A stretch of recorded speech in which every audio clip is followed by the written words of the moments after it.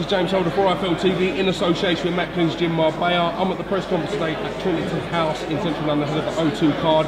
Fighting on the bill, defending his WBC title, WBC international title. Is that right, John? That is it, mate. Against Tyler Goodjohn. I've got John Wayne Hibbert. How are we doing, John? Yeah, really good, really good. Good. Buzzing, absolutely excited. Firstly, I just want to put a little mention out to my sponsors because I forgot to do it on the main table there.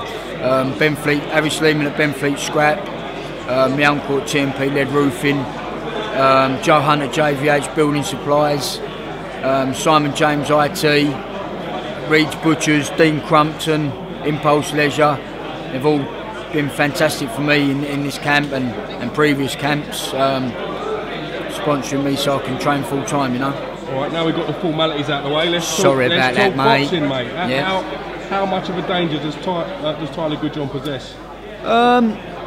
Look, Tyler possesses a massive danger. In all, I think you've got to take your hat off to me and Tyler for sort of going down this route for both of us. We haven't avoided each other. We're both two great up and coming fighters, and instead of going down any different routes, we've hit it face on. You know, he's going to bring a tough night for me, but I honestly believe I'm a level above Tyler, and I'm going to prove it on the night. How many tickets you sold?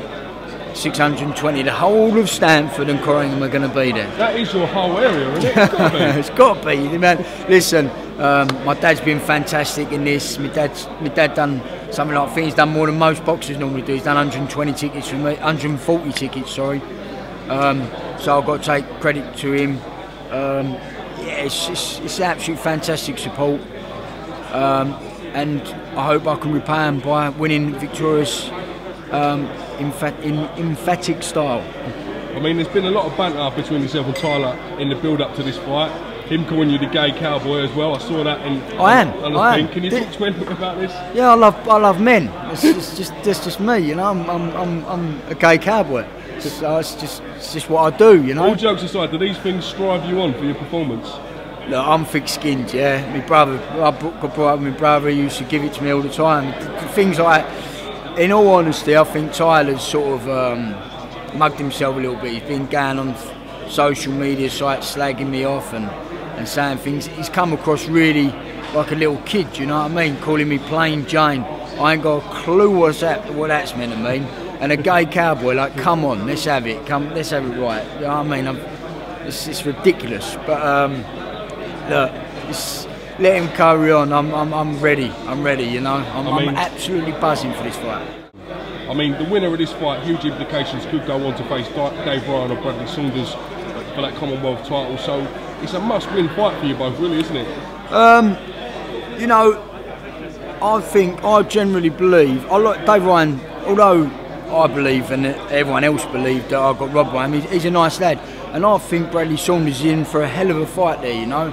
That ain't a foregone conclusion, you know what I mean? Yeah, let them two get it on, let them two bash the granny out of each other, and then hopefully I'll get a winner.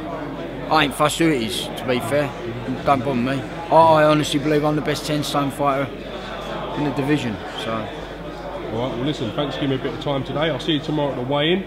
Normally you slip off without giving us any, no one gives us a couple of words from there. I'm sorry about that. But listen, I'm here now. I'm doing my bit, all right? All right, well listen, thanks for giving me a bit of time, mate. Cheers, lads. See you later. Thank you very much.